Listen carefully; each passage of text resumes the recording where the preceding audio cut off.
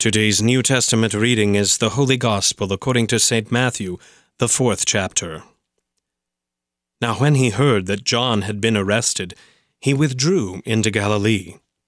And leaving Nazareth, he went and lived in Capernaum by the sea, in the territory of Zebulun and Naphtali, so that what was spoken by the prophet Isaiah might be fulfilled. The land of Zebulun and the land of Naphtali, the way of the sea, beyond the Jordan, Galilee of the Gentiles. The people dwelling in darkness have seen a great light, and for those dwelling in the region and shadow of death, on them a light has dawned. From that time Jesus began to preach, saying, "Repent, for the kingdom of heaven is at hand." While walking by the Sea of Galilee, he saw two brothers, Simon, who is called Peter, and Andrew, his brother, casting a net into the sea, for they were fishermen. And he said to them, "Follow me, and I will make you fishers of men." Immediately they left their nets and followed him. And going on from there, he saw two other brothers, James, the son of Zebedee, and John, his brother, in the boat with Zebedee their father, mending their nets. And he called them. Immediately they left the boat and their father, and followed him. And he went throughout all Galilee, teaching in their synagogues and proclaiming the gospel of the kingdom, and healing every disease and every affliction among the people.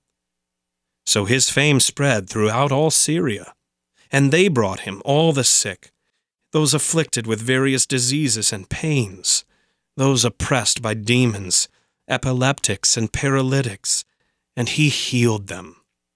And great crowds followed him from Galilee and the Decapolis, and from Jerusalem and Judea, and from beyond the Jordan. This is the word of the Lord. For today's meditation on God's Word, we welcome Pastor David Schmidt. In the name of Jesus, Amen. In the reading from Matthew today, Jesus calls his first disciples. He sees two brothers, Simon, also called Peter, and his brother Andrew. They're fishermen. And Jesus calls out to them and says, "Follow me, and I will make you fishers of men." There's something very strange about this. Considering that Jesus was a rabbi, it would have been expected that he had disciples, but no rabbi ever sought out his disciples. The disciple would seek out the rabbi he wanted to study under. Yet, here is Jesus doing it completely backwards. He is calling his disciples. And then when he calls to them, what happens? Matthew says, immediately they left their nets and followed him. At that moment they became disciples of Jesus. They get a new purpose, no longer fishermen, but on their way to becoming fishers of men. And it came through a call.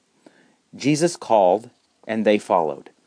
If you are a disciple of Jesus, you didn't choose him. He chose you. Through his word and through baptism, he called you and made you his disciple.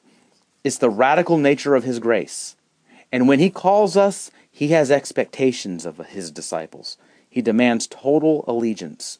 Jesus didn't say to these fishermen, "Sorry to bother you. Oh, I see you're fishing. I'll come back when you're not busy." Nor did the men say, "Jesus, we're working now. Come back in the evening and we'll be happy to hear what you have to say." That would actually have seemed more reasonable. Do you see the radical nature of this call? Jesus calls, the disciples obey, and they literally leave the net and walk away. This is amazing. This is not how we normally live our lives. There is no planning, there is no preparation, there is no discussion. Christ calls and the men follow, and an old way of life is left behind. The same is true for us disciples today. This call to discipleship does not always fit with our schedule. This call is rarely convenient. This call challenges us to drop things that we have carried for years or maybe our whole lives. The problem is, because of our daily struggle with sin, we want to be connected to Jesus on our own terms. We want Jesus in moderation. Instead of submitting to Jesus, whose call is so powerful it changes our lives, we want to call the shots. Often we want Jesus to do for us what we want. We don't want a new purpose for our lives. We just want Jesus to fix our problems. And we don't like it when he doesn't do what we want him to do. But we can't say to Jesus, follow me. He's the one that says to us, follow me. He really doesn't care about our small agendas because he has something so much bigger for us. He calls us to a new life and he gives us a new purpose. He rescues us from damnation into eternal life. He brings us into his plan of salvation. He brings us into his mission to save the lost. He says, follow me, and I will make you fishers of men. These men used to catch fish, but now they are going to catch people because Jesus is interested in catching people. He came to seek and to save what was lost. He wants those who are outside of his kingdom to come into his kingdom and to live under his kingship. He wants others to know the forgiveness of sins Jesus offers through his death and resurrection. He wants others to know the joy of being children of God. He wants others to know that he is the one who opens the gates of heaven to sinners, and he has entrusted that call to you and me. He has given us a new purpose to be fishers of men. When Jesus calls us to this new life and this new purpose, he doesn't leave us alone. He gives us a community of believers. He gives us his word where he speaks his love to us. He gives us his sacraments of baptism where he calls us to discipleship, and the Lord's Supper where he forgives us and sustains us in this fallen world.